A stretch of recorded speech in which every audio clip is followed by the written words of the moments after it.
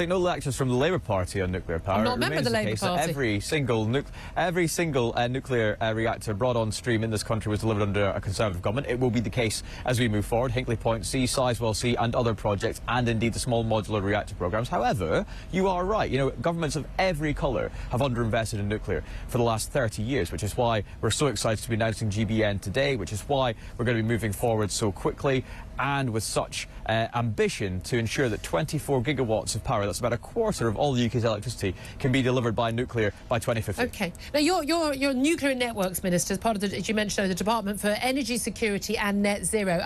I'm very confused. Yeah. Is it energy security or is it net zero? Because you can't have both. You can have both. In fact, they are completely interlinked. Absolutely. The reason that so many people this winter were paying exorbitant energy bills, the reason that the government had to step in and pay half of everybody